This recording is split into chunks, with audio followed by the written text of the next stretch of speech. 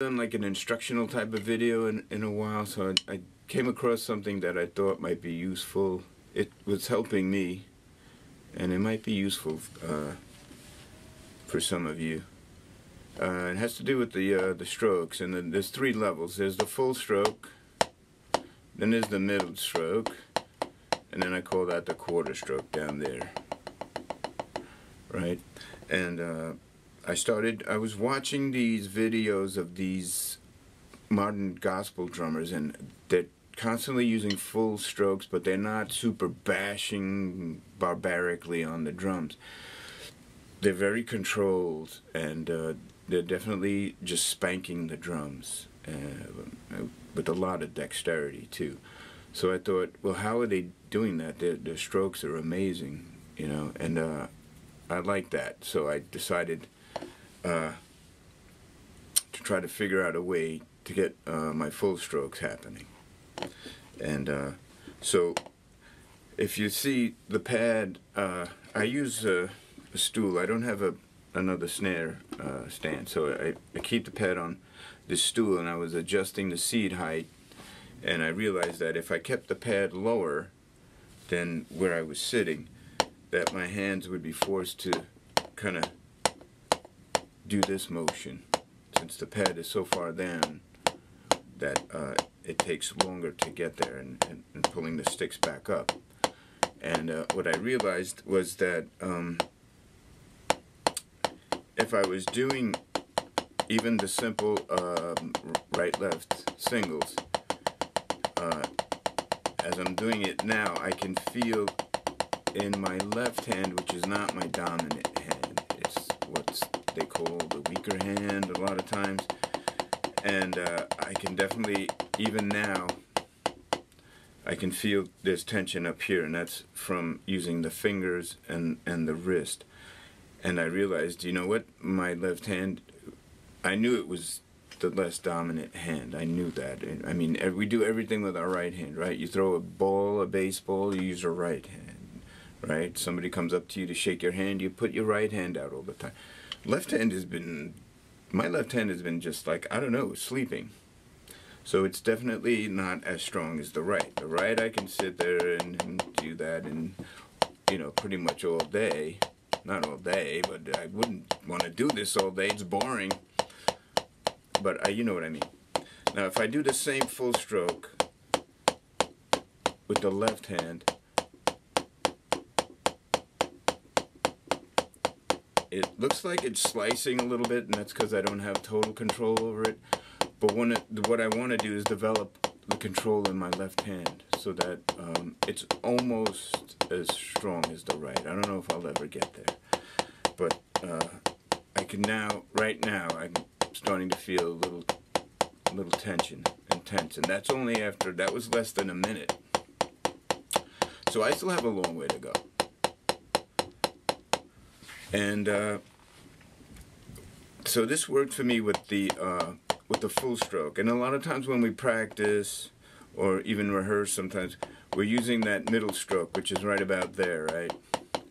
I know when I'm practicing, I don't need to really blow it up, because my neighbors may complain, and I still get to do the workout at the mid level, which is right there. And my left hand on the mid level's not too bad. And that's because I'm not extending anything. I'm not really extending. And of course the quarter height level, which is down here, what I do to get that takes more, when you're down there working, like if you watch Antonio Sanchez play, when he plays down there, man, it's incredible. He's an amazing drummer.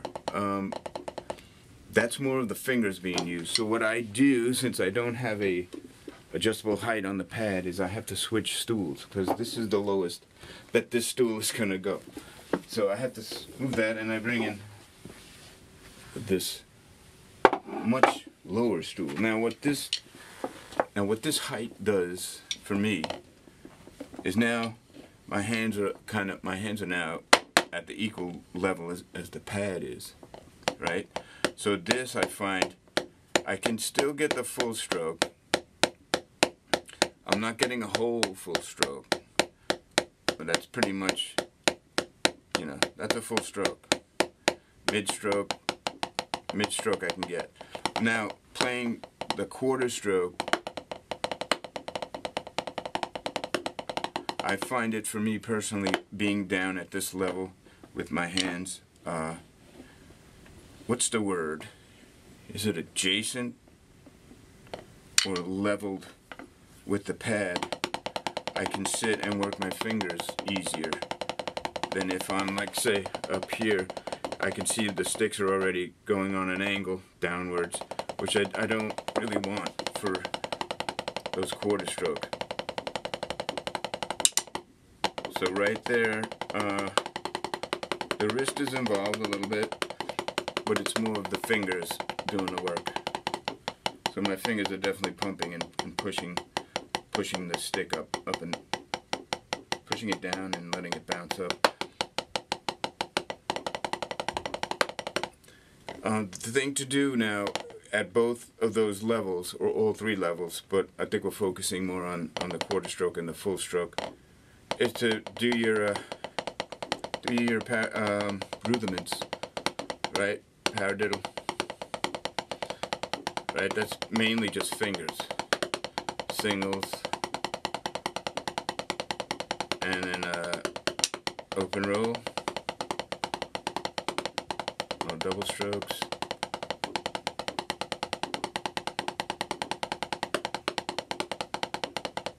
Now this is boring stuff. To sit here and do this is boring, I get it. But the excitement comes in. I want to switch to the other stool, so I just wanted to show you that that workout. See, this is different now. The sticks are coming down more. I like this. I like doing this because it gives this will work. Having the pad lower like this will work your weaker or less dominant hand and forearm, because that's where you're going to feel it here. And I've been seeing results playing when I practice, but more when I'm with the band, and the band is kind of turned up, and I need to apply a little bit more volume. I'll use the bigger stroke, and rudiments. When I do the paradiddle, I'm slicing with my left, because my right is fine, it's comfortable. My left hand, I can feel it. It's like asking for some help. Double, paradiddle, single. Joe Morello.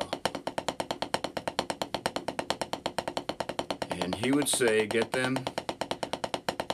those strokes to almost sound the same. And they're different strokes, so the articulation is different, but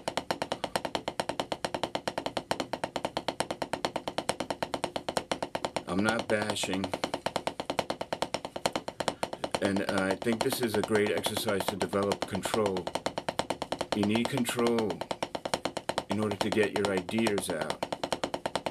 Ideas start in your mind, they're amplified by the heart, and then they come out in the hands. So we do these things like the rudiments and these other utilities so that when it comes time to express yourself, whether you're recording or practicing or rehearsing with your band, that you're able to articulate. You want to be able to get your ideas across, which is why we spend time, on a practice pad like this. It's boring when you're doing it, but it pays the dividends. It's like investing in a stock or something, and then the stock goes up and you make money 6 months later, So I'm still working on this and developing my left hand, so I'm asking you, if you could, just try it. If it works for you, then great. We'll take this journey together and we'll get better together. Okay? Alright, I hope this was helpful, and I hope to see you guys soon. Take care.